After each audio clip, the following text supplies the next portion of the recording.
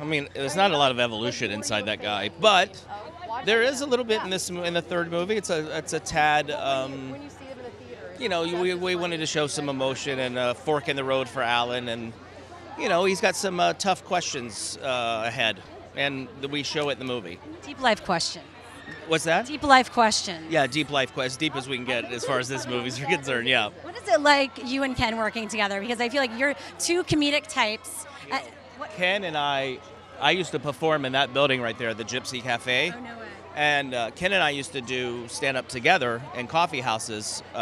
So it's strange, to be honest, to go from open mics to this environment. It's kind of weird. Can they control you two on set?